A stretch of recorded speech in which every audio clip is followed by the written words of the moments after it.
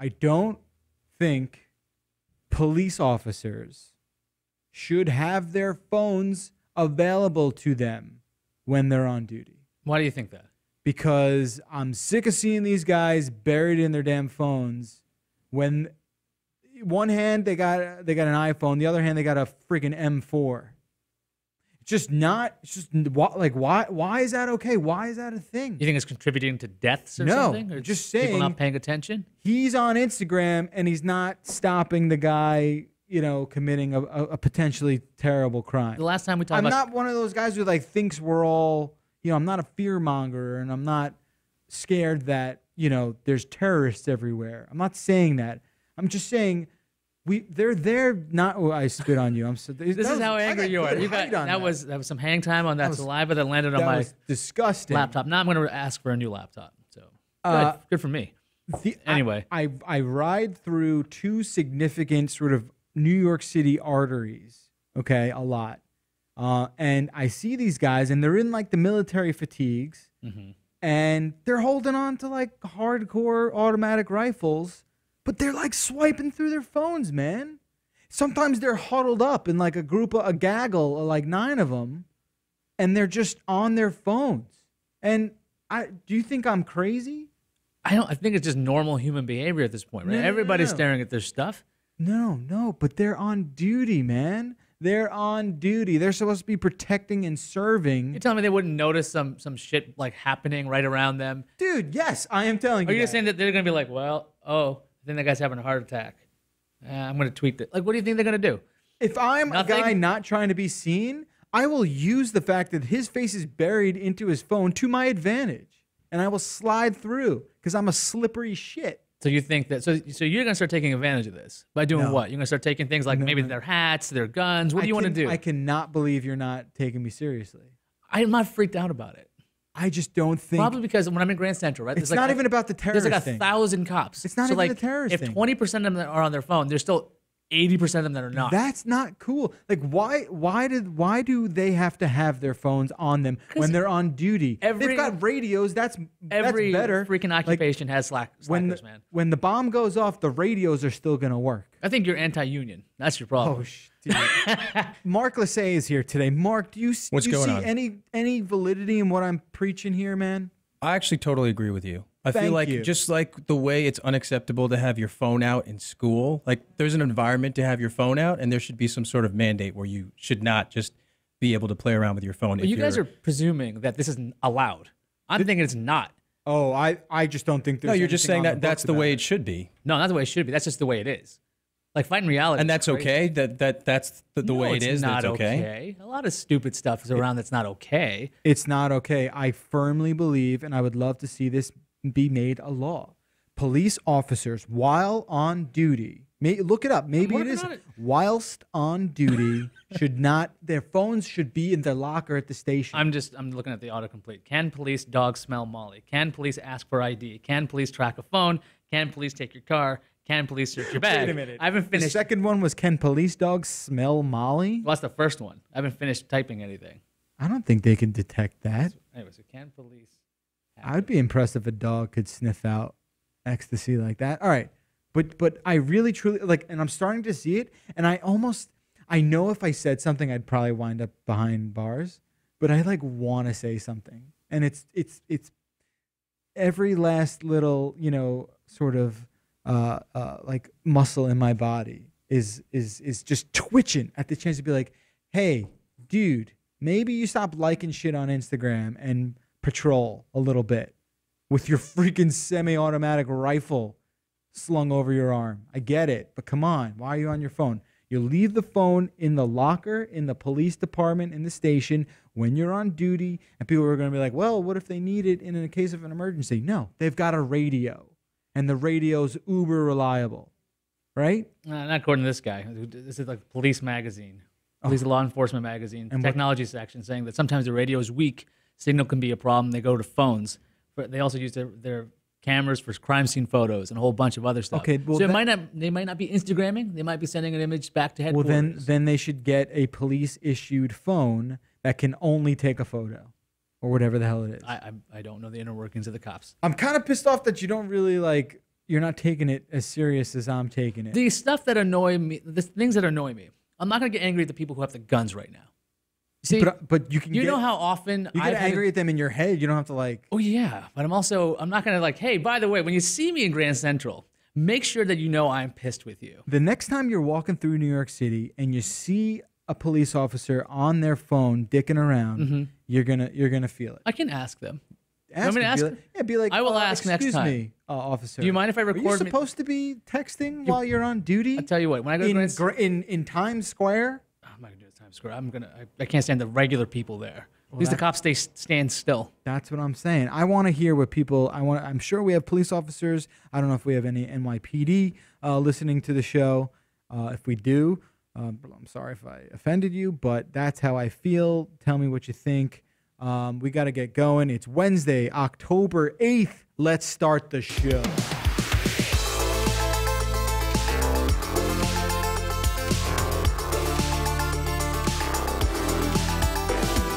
You're either you're with me or you're against me, Ayaz. That's right. I'm against you.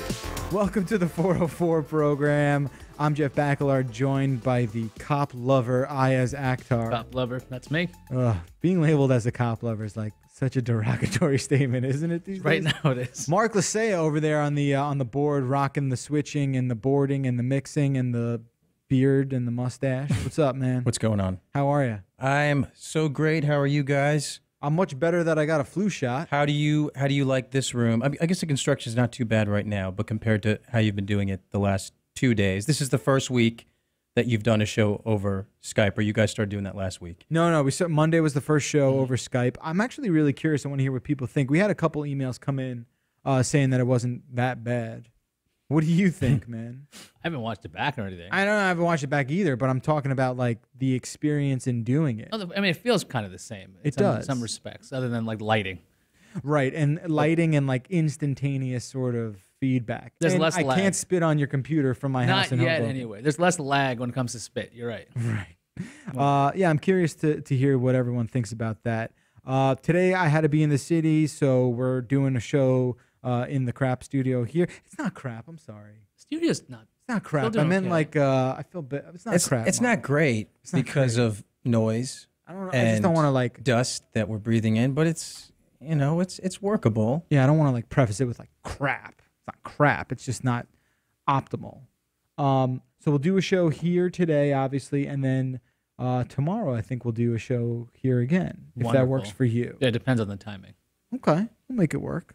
We shall make it work. We've only got a few stories in the rundown today, so we're gonna get to them in just a second.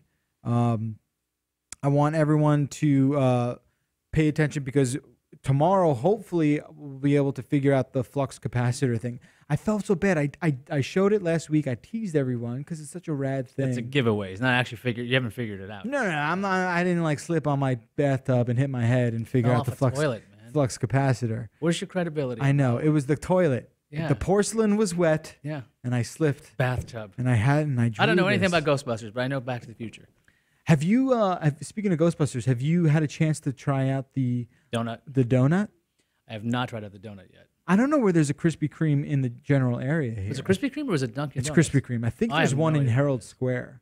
I'm not going out of my way for this. Yeah, wait, what donut? So Ghostbusters 30th anniversary. Oh, there's a Ghostbusters donut. There's two. There's a Ghostbusters logo. And it's just like the exact same kind of donut except the frosting's green. You got it pulled up here? He's pulling it up, Mark, if you want to take a look at it. Somewhere. So I think it was at the top. So, yeah, there it is. So there's the Ghostbusters. So they have like the logo one. We've talked about this. That looks cute. It looks good. It looks tasty. And a Stay Puft one, which is equally as adorable. I'm thinking of the Dunkin' Donuts Halloween one. You seen that one that was all messed up on Reddit? Oh, yeah. That's Reddit where thing. I got my donut information crossed in my head. Yeah, you got to get So do you guys partake in these donuts? I'm going to partake in the shit out of that donut. I think. It looks good. I usually feel worse after a donut. I always make a point to get the heart-shaped donuts during Valentine's Day, just because I like that they're shaped like hearts. Is that cool? No. It's the exact same reason reasoning behind getting a Ghostbusters donut. Yeah, it looks cool. I don't know. Ghostbusters only turns 30 once. Valentine's Day is every freaking February. Oh, they only do. Okay. Yeah. I think you're wrong. I think you're just straight up wrong. What? Because I like a heart-shaped donut? Yeah. Yeah, that's pretty lame, man. I like heart-shaped It's just the donuts. shape. That's it. It's it. It's pink too, right? Yeah, it's pink. Oh, give me a break.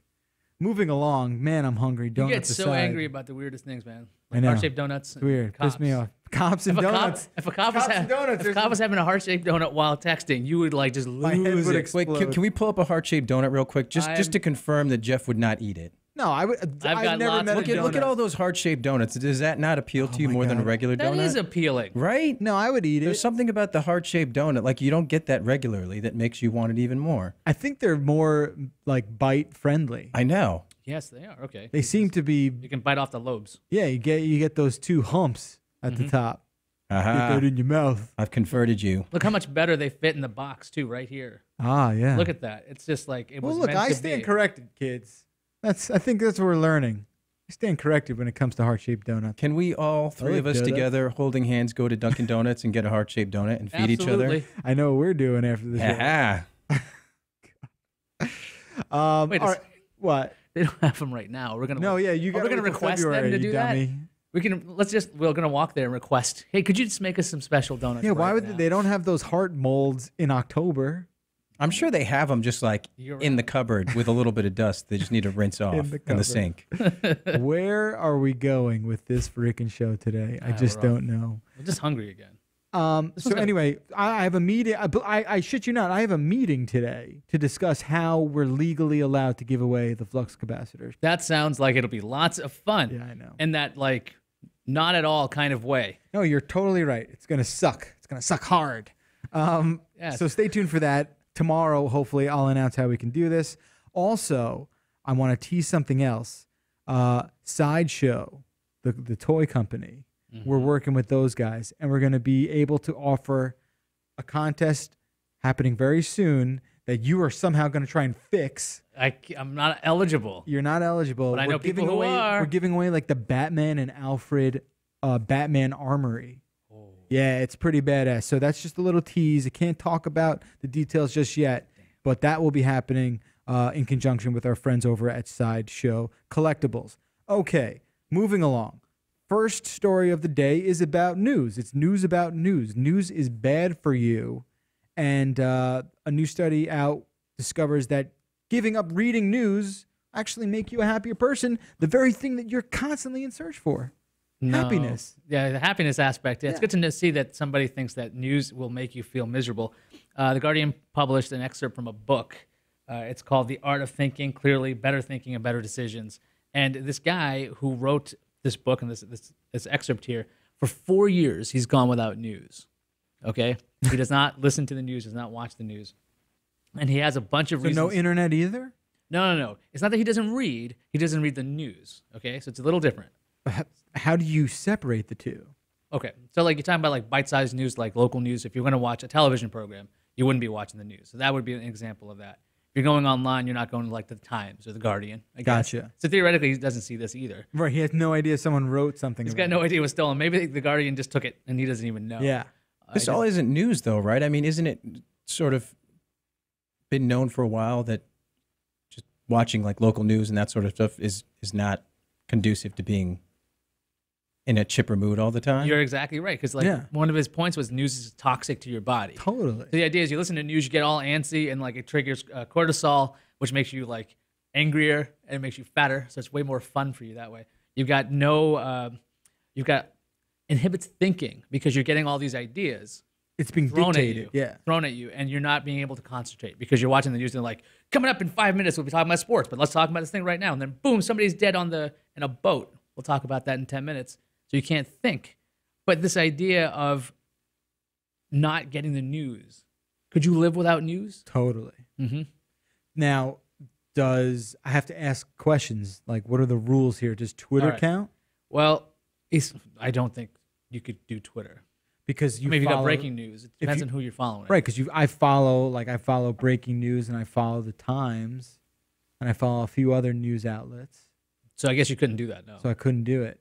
He's saying that society needs journalism. That's still fine. Investigative journalism is relevant. He wants people to read like long-form articles. Books are good, obviously, since he's an author. But the news part, because you get so much crap and so little of it is relevant. It's misleading, yeah. Like, that's another thing. Like, do you feel better for knowing the news? Like knowing what's going on all the time? Well, I think the reasoning for people consuming news has changed, right? Where like news is now pop culture, whereas before, because like I truly believe like news is all about ratings now, right? Yeah. So they've turned it into this pop culture sort of thing where they almost sensationalize everything to the point where it's like entertainment, right? Yeah, but that means it's more garbage, right? So that's Right, the like thing. You're not getting like all the 24-hour news guys, they love this Ebola shit. They want everyone to get it. They can't wait. They hope they hope a kid gets it. They hope everyone gets it. It's a better story. It's a better story. It's more terrifying, which means more people are going to watch. They don't care about the health of these people. They want to see people with Ebola, and they want everyone to freak out about it. They really. Well, if you think I'm wrong, you're out of your mind. I think if there was any sensationalistic thing, something that got people interested, if for some reason like people petting kittens was like the thing that everyone wanted to see, they'd want that too. Not like Ebola necessarily. I mean, that's the way goal we've of journalism. Evolved. Dude, you're telling me like you're saying they don't want people to get. I don't think they give a damn what the news is as long as it gets ratings. So like, if there was a thing that we all agreed on, we're like, what's hot. This exactly. I'm just saying, like, dude. I don't think infectious diseases necessarily is what. This is the dumbest statement ever made. I'm qualifying this too. George Carlin said it the best. These terrifying moments, they get eaten up by the news outlets. Mm-hmm. They love it. It's entertaining for them, and they love it. I'm telling you. As a human, no one's going to come out and say that. No one's going to be like Rupert Murdoch's not going to be like, yes, we hope everyone gets this disease.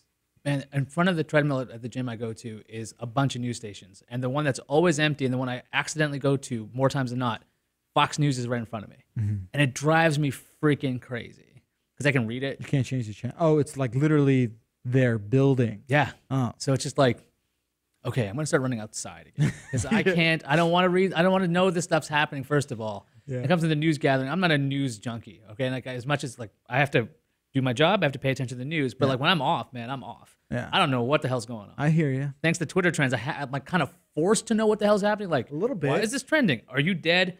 Oh, you're not dead. Okay, good. Now next thing, because I am trying to be a better person. But no news. That would be an interesting thing. Like no news today. I don't want to know. When I go away on vacation, I kind of make it my business. When I was away, and I didn't leave the state. I was at the Jersey Shore, and I did not read news for 5 days, and it was this amazing cathartic experience, and it just felt great. It's like taking your brain and using it for other stuff. Yeah, like I was creative again. That was something he said, that news kills creativity. Yeah, totally. Is that why you came back with all of those paintings? And like so many ideas about the world. Crocheted quilts everywhere. I had like new theories on quantum physics and whatnot. And Afghans.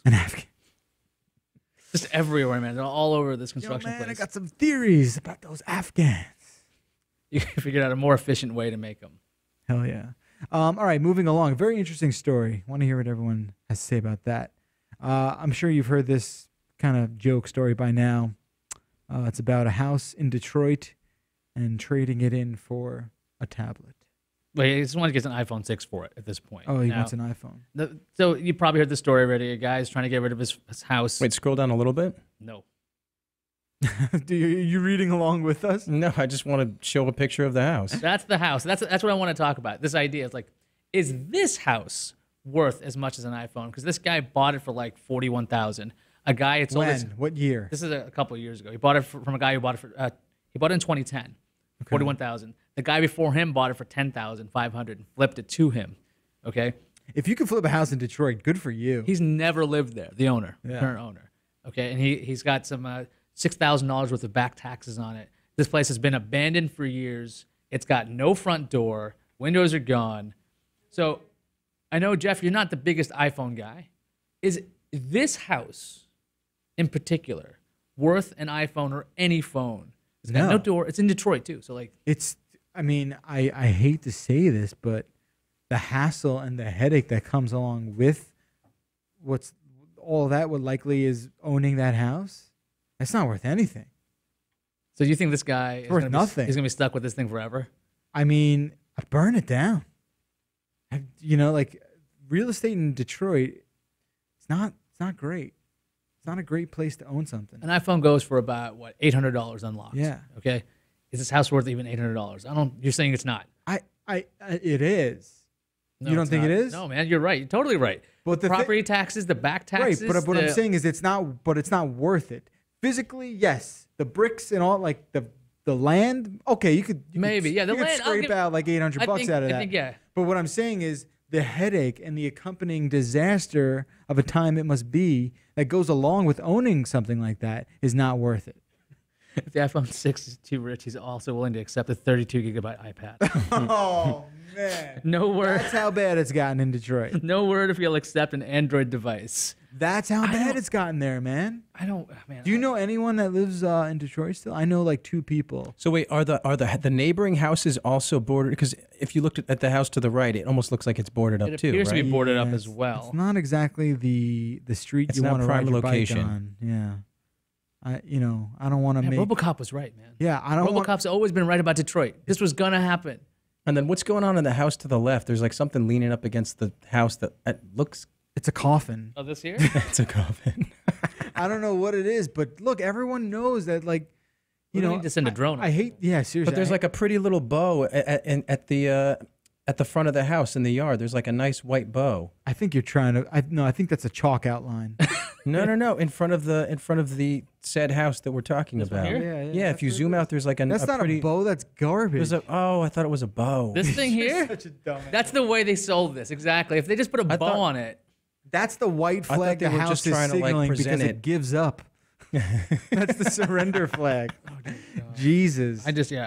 It's really a sad story. Like, you can make the jokes about, how awful some places in Detroit or outside Detroit is, and then you spin it with the whole iPhone sort of angle. But it really is freaking sad, man. Dude, it happens everywhere. That's the case with my parents' house. Oh, in Vegas? Yeah, they moved there 20 years ago, and it was an okay neighborhood. It was just okay 20 years ago? It was okay, and now it is terrible, quite bad. And what there's did you a house do? Across from where we live. And he left, and the town went to shit. You shouldn't have left. No. It went to shit far before I had left. But the house across from us has been condemned for like 15 years. And it's been condemned? Are there like squatters in there? Yeah. Oh my God. It's terrible. And the guy that lived there was so meticulous about his lawn. He would always water his lawn. He had like the nicest lawn. And then after he unfortunately passed away and his entire property just went to shit. It's terrible. This is Gran Torino. Yeah. This is partially Gran Torino. It is, dude. Isn't that supposed to be, wasn't that shot in Detroit? It's based on true events. It's sad. I'm trying to think if I've ever lived in a place that was really bad. Where I lived in Baltimore for 4 years was not awesome. Baltimore's not the greatest place in the world. I haven't lived there or anything, so I can't say anything particular about it. Although I'm talking shit about Detroit, never been there. So what am I? It's easy to talk. It's just too easy about Detroit. There's not enough RoboCop movies about Detroit. It's and like I said, I have friends who are from there. I have friends who still live there, and they'll be the first to admit things are not very good.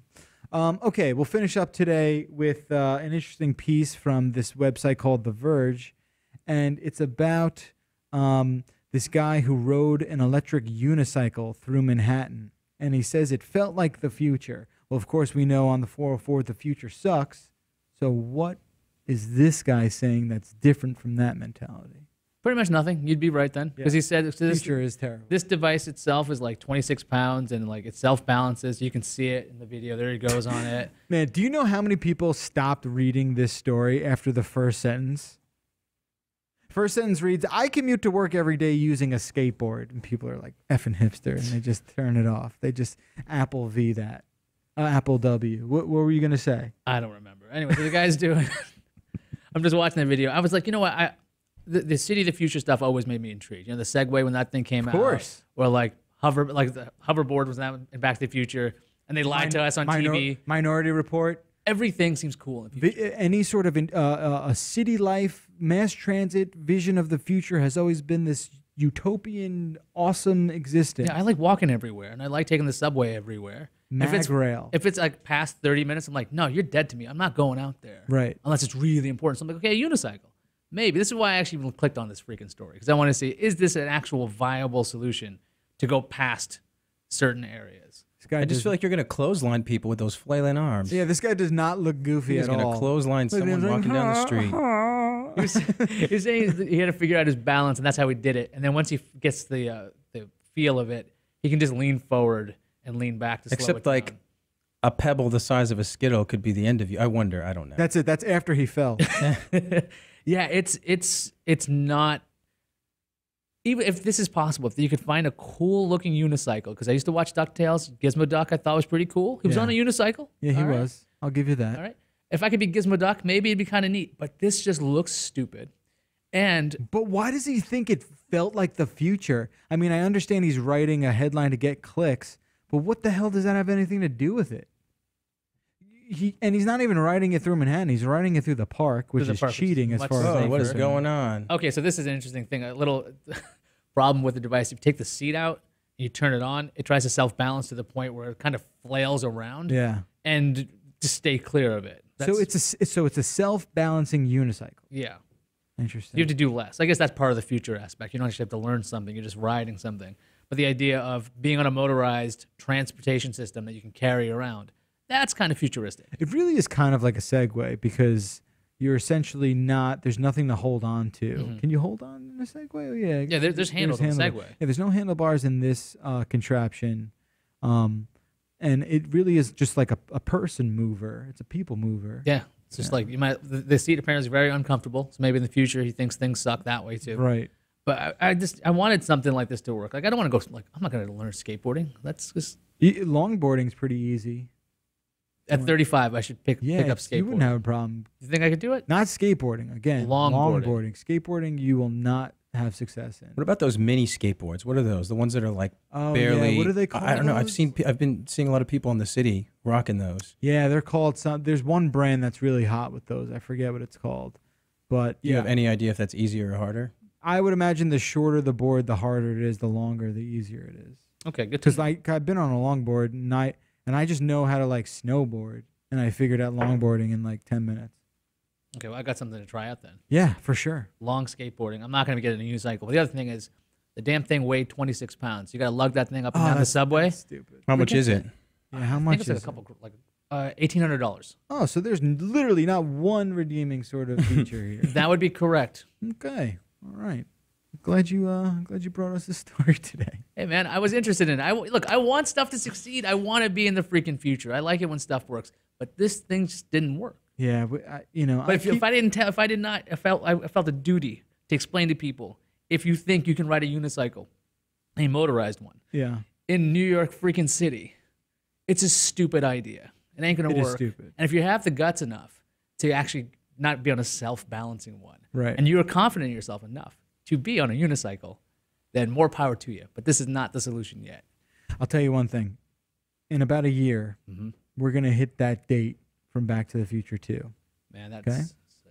Okay, we're gonna hit that date, October 21st, 2015. All right, it's gonna happen, and not all, we'll have our like nostalgia party, whatever. We'll celebrate Marty McFly and Doc and all that junk, but we'll also realize the dreams of our childhood.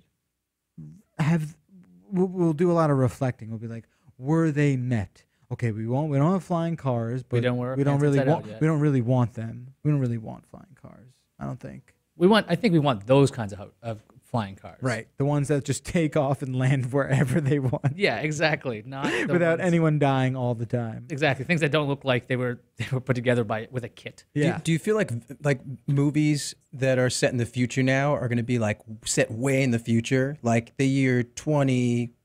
I guess we might have already destroyed ourselves by then, but like 20,869. I think that's pretty far. Does Jason X take place in that? I'm trying to think the movie that takes place the furthest in the future that I love is probably Fifth Element.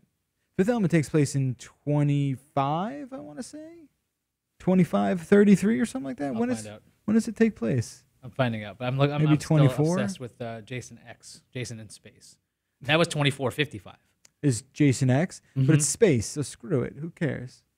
Well, this guy's been alive or undead, I guess, for what, hundreds of years? Yeah. I guess that doesn't bother you at all. That for me, like, I want to see New York City in 2638.